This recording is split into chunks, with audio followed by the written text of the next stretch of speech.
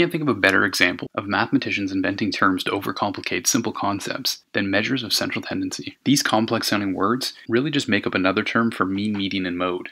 That's right, the mean, median, and mode that you studied way back in elementary school. You'll recall that the mean is just another word for the average. To find the mean, we calculate the sum of the data entries and divide them by the total number of data entries. We've all done this before when we calculate our overall average, for instance. This is probably the most used measure of central tendency, potentially even overused in favor of the others. Perhaps wrongfully so. Being able to calculate the median for a set of data at times is more powerful and more applicable than calculating the average. Remember, the median is the middle value of a set of data after you've organized it from least to greatest. If you have an even number of data values, take the average of the middle two to determine the median. As a teacher, I find the median very helpful when I'm analyzing the results of a major assessment. If my median is very high, for instance 85, that means half the class got above 85 and half got below. That's a promising statistic. However, if the median is very low, for instance 35%, that means half the class got above 35 and half the class got below 35. That paints a pretty powerful picture. Lastly, the mode of a set of data values refers to the data value that occurs the most often. You can have no mode, one mode, or more than one mode, depending on your set of data. Now that we've reviewed mean, median, and mode, let's look at an example that applies them. I have a table of data that summarizes the temperature in degrees Celsius over the course of 7 days. I'm being asked to find the mean, median, and mode for this set of data. Recall that to determine the mean, I can just add up all of the data entries and divide by the total number of data entries. In this case, adding all the data values and dividing by the 7 days for which I've collected the data, I get 31.7 degrees Celsius. So I can say the average temperature over the course of 7 days was 31.7 degrees Celsius. To find the median, writing my values out from least to greatest looks like this. What I can do is cross off one data value on each end of the set until I've narrowed down the middle of the data. In this case, the middle of my data set is 29 degrees Celsius. That tells me that half of the temperatures were above 29 degrees Celsius and half were below.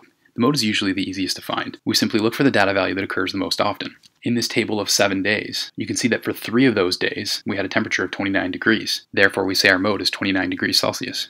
Another interesting question we can ask is whether or not there are any outliers in the data. We can define an outlier as a data value that deviates significantly from the trend of the dataset. If you take a look at this scatter plot here, and you know anything about lines of best fit, I can draw a straight line through my set of data, such that there are an even number of points above and below in order to model the overall trend of the data. However, you can see this data value here deviates significantly from the overall trend of my data, suggesting that this data value is an outlier. If I graph my 7 temperatures over time, you can see that on the 5th day I had a temperature of 45 degrees. This temperature is significantly higher than the 6 other temperatures throughout the week, suggesting that this could be seen as an outlier. We can analyze how this 45-degree temperature affects the mean and recalculate the mean using a total of 6 temperatures. By doing this, the average temperature drops to 29.5 degrees, which is much more in line with both our median and our mode. So the 45-degree outlier definitely affects the mean. If I remove it from my dataset and look at the median, you can see that I'm forced to look at the average between 29 and 29, the 2 middle values of my new dataset. This does not change my median of 29, suggesting that the 45-degree outlier does not affect the median in this case. Removing the data value of 45 degrees does not affect the mode either. Therefore, we can say the only measure of central tendency that is affected by the outlier is the mean. So after this analysis, we can ask ourselves the question, which measure of central tendency best describes the data? While most people usually lean on the mean,